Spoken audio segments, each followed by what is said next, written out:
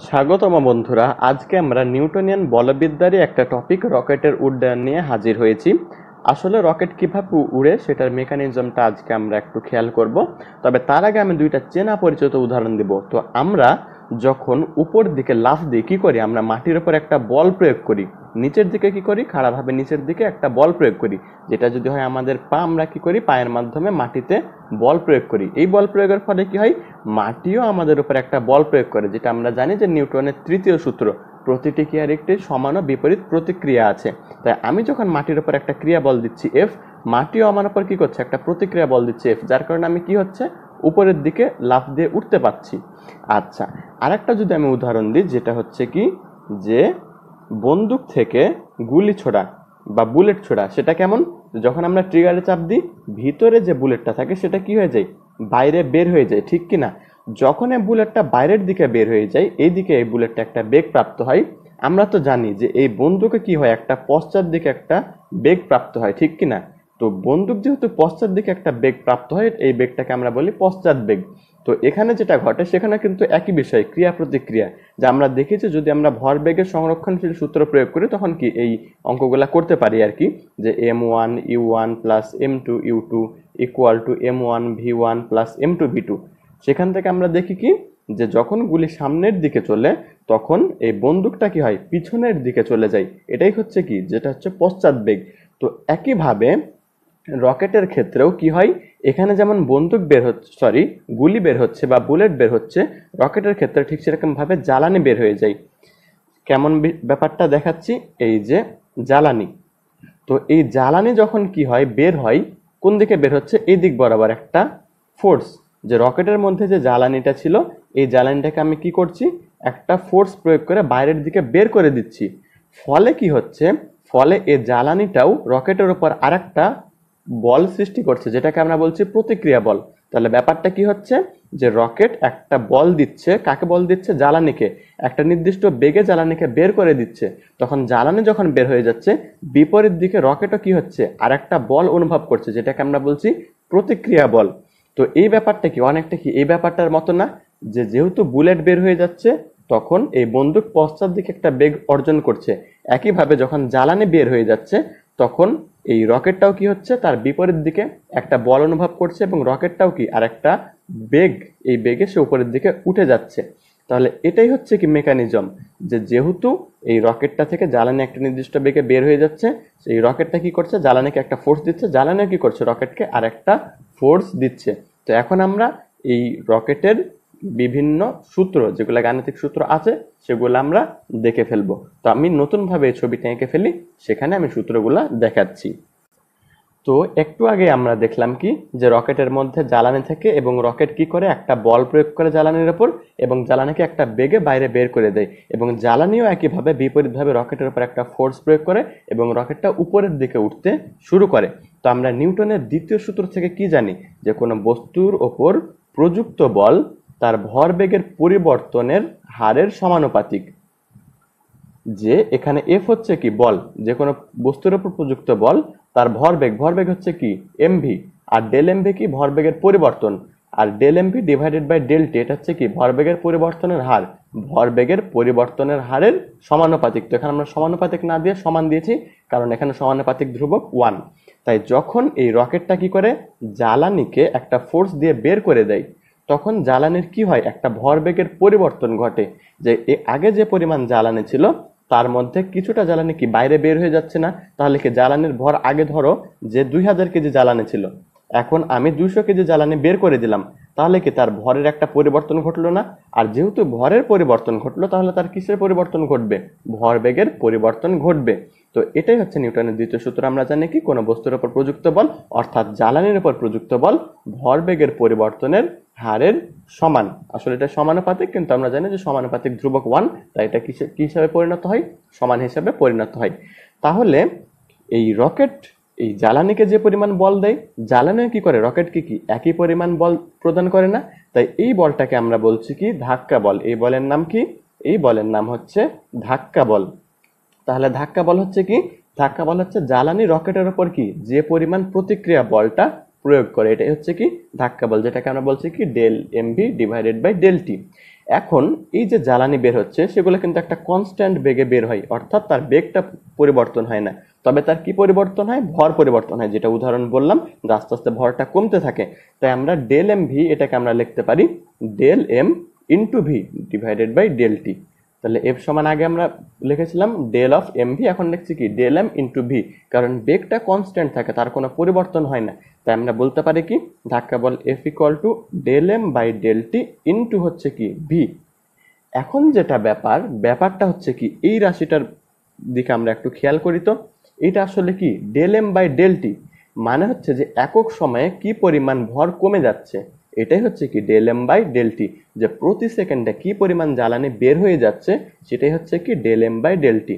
তাহলে এখন যদি ধাক্কা বল নির্ণয় করতে বলে তাহলে ধাক্কা বল সমান কি, ধাক্কা বল ইকুয়াল টু একক সময়ে যে পরিমাণ ভর কি হয়ে যাচ্ছে, বের হয়ে যাচ্ছে, বা যে পরিমাণ জ্বালানি বের হয়ে যাচ্ছে তার ভর ইন্টু জ্বালানির বেগ। এই বেগটা তাহলে কার বেগ, জ্বালানির বেগ।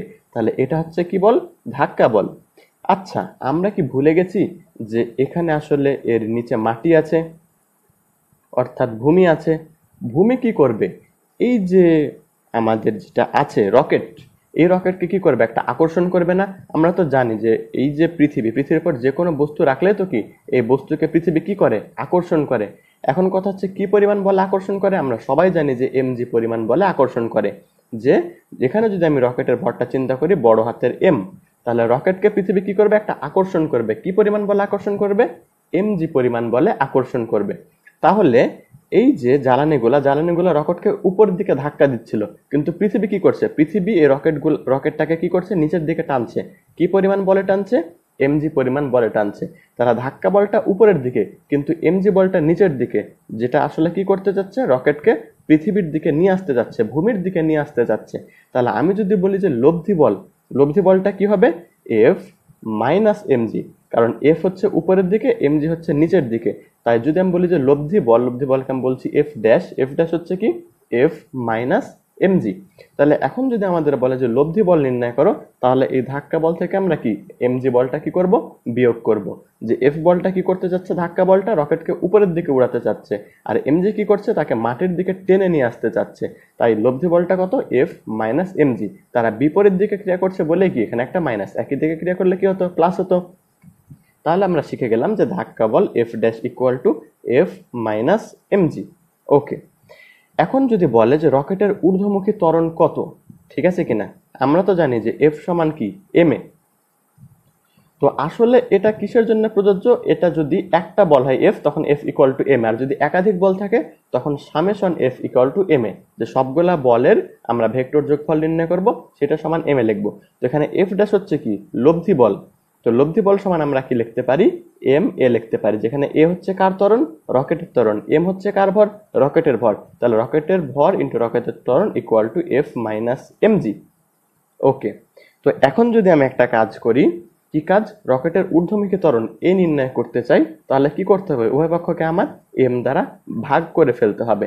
তাহলে উভয় পক্ষকে যদি আমি এম দ্বারা ভাগ করে ফেলি, তাহলে রকেটের ঊর্ধ্বমুখী ত্বরণ দ্বারা এ equal to F by M minus জি, এমনটা দাঁড়ায় যে রকেটের ত্বরণ এ equal to F by M minus জি। তো আমি এই সমীকরণটাকে আরেকটা পেজে লিখছি, যেখানে এফ সমান এই যে ধাক্কা বল সমান এইটা, তাহলে আমরা এটা আরেকটা পেজে লিখে ফেলি। তাহলে আমরা সমীকরণটা আরেকটা পেজে লিখে ফেলেছি, এ সমান রকেটের ঊর্ধ্বমুখী ত্বরণ সমান এফ বাই এম মাইনাস জি। এখানে এফটা কোন ছিল, এফ সমান ছিল হচ্ছে কি ধাক্কা বল। তাহলে আমরা এই এখন এফ এর মানটা বসিয়ে দিব। তাহলে এখানে তো এম নিচে আছে, তাই আমরা লিখতে পারি 1 বাই এম ইন্টু এই যে এফ এর ভ্যালুটা এখানে বসিয়ে দিব, যে del M by del T into V minus G. Sorry, ধাক্কা বলে কোনো প্রকার মাইনাস ছিল না, এটা ছিল ধাক্কা বল। তাই জাস্ট এফ এর পরিবর্তে এই ধাক্কা বলের এটা এখানে বসিয়ে দিলাম, তাহলে মাইনাস জি। তাহলে এটা হচ্ছে কি, এটা হচ্ছে রকেটের ঊর্ধ্বমুখী ত্বরণ। কেমন ত্বরণ, ঊর্ধ্বমুখী ত্বরণ। ওকে, তাহলে যদি আমরা পৃথিবীর আকর্ষণের কথা বিবেচনা করি তাহলে এটা রকেটের ঊর্ধ্বমুখী ত্বরণ, আর যদি আমরা পৃথিবীর আকর্ষণের কথা বিবেচনা না করি তাহলে জাস্ট মাইনাস জি এই টার্মটা থাকবে না। মাইনাস জি টার্মটা যদি আমরা বাদ দিয়ে দিই তাহলে পৃথিবীর আকর্ষণ বিবেচনা ছাড়াই আমরা কি এই ত্বরণটা পাই।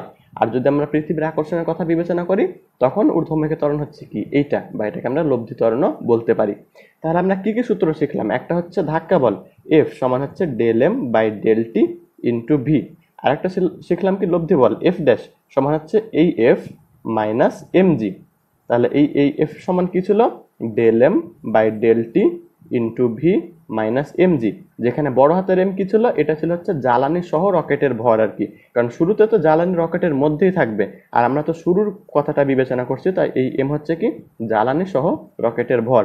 আর অবশেষে আমরা কি দেখলাম, ঊর্ধ্বমুখী ত্বরণ এর সমান সূত্রটা কি, 1/M, এটা হচ্ছে কি জ্বালানি সহ রকেটের ভর into del M by del T into V minus জি। ওকে, তাহলে আমরা যে এই তিনটা সূত্র শিখলাম কিনা, মেইনলি আমাদেরকে এই তিনটা সূত্র দিয়েই অঙ্ক আসে। তো আমরা এখন কি করব, তাহলে এখন আমরা এই তিনটা সূত্র দিয়েই অঙ্কগুলা দেখে ফেলবো। তাহলে এখানে একটা গাণিতিক প্রবলেম দেওয়া আছে, কি বলেছে, জ্বালানি সহ একটি রকেটের ভর 50,000 কেজি, যদি 50 কেজি পার সেকেন্ড হারে এবং 200 মিটার পার সেকেন্ড বেগে জ্বালানি নির্গত হয়, তবে নির্ণয় করো 1 ধাক্কা বল আর 2 অভিকর্ষ বিবেচনায় এনে ঊর্ধ্বমুখী ত্বরণ। তাহলে প্রথমত আমরা ধাক্কা বলটা নির্ণয় করি। তো ধাক্কা বলের সূত্র আমরা কি দেখলাম, যে এফ সমান del M by del T into V, just এতটুকুই, এটাই ছিল কি ধাক্কা বল। আর del M by del T এটা কি ছিল, যে একক সময়ে কি পরিমাণ ভরের পরিবর্তন হয়। তো এটা কিন্তু ডাইরেক্ট দেওয়া আছে কেজি পার সেকেন্ড, এই পুরাটা কিন্তু এই পুরাটা, যে একক সময়ে কত কেজি জ্বালানি এখানে খরচ হয়। তাহলে কত কেজি জ্বালানি খরচ হচ্ছে 50, এটাই হচ্ছে কিসের মান, del M by del T. R V হচ্ছে কি, ভি হচ্ছে বেগ, কিসের বেগ, জ্বালানির বেগ, যেটা এখানে দেওয়া আছে। ওকে, তাহলে আমরা বসিয়ে যদি ফেলি, তাহলে 50 ইন্টু 200 ইকুয়াল টু 10,000। ওকে, তাহলে এত নিউটন। এখন তাহলে আমরা এই পরিচয়গুলো জেনে গেছি। কখনো কখনো কিন্তু পরীক্ষায় ডাইরেক্ট এটা দেওয়া নাও থাকতে পারে, এমনও বলে দিতে পারে যে 2 সেকেন্ডে কত কেজি জ্বালানি খরচ হয়েছে, ধরে নিচ্ছি 500 কেজি। তাহলে 2 সেকেন্ডে কত কেজি জ্বালানি খরচ হয়েছে, 500 কেজি। তাহলে 1 সেকেন্ডে কত কেজি জ্বালানি খরচ হয়েছে, 500/2 মানে কত, 250, 250 কেজি পার সেকেন্ড।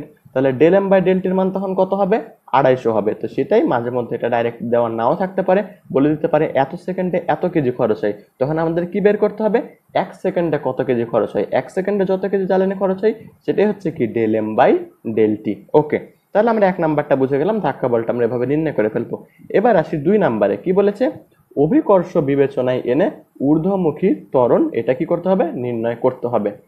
এখন কথা হচ্ছে যে ঊর্ধ্বমুখী ত্বরণের সূত্র কিছুক্ষণ আগে আমরা দেখলাম না, এ সমান কি 1/M into del M by del T into V minus G. Just একটু রিকল করো, রিকল করতে না পারলে ভিডিওটা একটু আগে থেকে দেখো, যে সেখানে এর সমান আমি এটা লিখেছিলাম। ওকে, তাহলে ইকুয়াল টু 1/M সমান আমি আগে বলেছি রকেটের ভর কত কেজি, এটা 50,000 কেজি। তাহলে 50,000 into del M by del T, এটা তো দেওয়া আছে 50, তাহলে 50 ইন্টু ভি, ভি হচ্ছে কত, 200 মাইনাস 9.8 ইকুয়াল টু যদি আমরা করি তাহলে আসে মাইনাস 9.6 এত মিটার পার সেকেন্ড স্কয়ার। এখন কথা হচ্ছে এই যে মাইনাস, এই মাইনাস কেন বা এটার কাহিনীটা কি, এটার কাহিনী হচ্ছে যখন আমরা দেখি যে ঊর্ধ্বমুখী ত্বরণ এ, এটার ভ্যালু এই 0-র থেকে ছোট হয় অর্থাৎ নেগেটিভ হয়, তখন ব্যাপারটা কেমন, তখন ব্যাপারটা হচ্ছে যে তখন রকেটটা আর উড়ে না।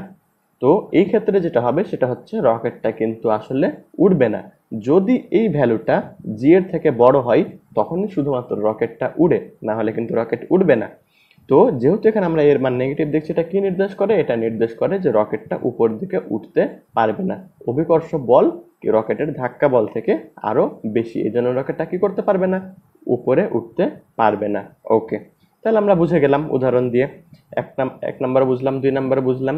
এছাড়া আরো কিছু ঝামেলা করতে পারে, কেমন ঝামেলা করতে পারে, যেমন বলতে পারে যে জ্বালানির ভর দিয়ে দিল, বললো যে জ্বালানি 3000 কেজি আছে। যদি জ্বালানি 3000 কেজি থাকে তখন বলতে পারে যে রকেটের ভর জ্বালানি সহ 50,000 কেজি। তাহলে জ্বালানি ছাড়া রকেটের ভর কত, 47,000 কেজি। হোক 47,000 কেজি, শুরুতে কিন্তু আমার বড় হাতের এম বলতে জ্বালানি সহ রকেটের ভর বোঝাবে। একবারে সর্বোচ্চ উচ্চতায় যখন জ্বালানিটা শেষ, জ্বালানি শেষ হবার মুহূর্তে কিন্তু যখন আমরা এম ব্যবহার করব তখন শুধুমাত্র রকেটের ভরটা ব্যবহার করব। তাই যদি বলে জ্বালানি শেষ হবার মুহূর্তে ত্বরণ কত, তখন কিন্তু আমরা এই এম এর জায়গায় কত ব্যবহার করব, শুধুমাত্র রকেটের ভর ব্যবহার করব। আর যদি বলে শুরুতে বা কোনো কিছু উল্লেখ না করে দেয়, তাহলে জ্বালানি সহই আমরা রকেটের ভর কি করব, ব্যবহার করব।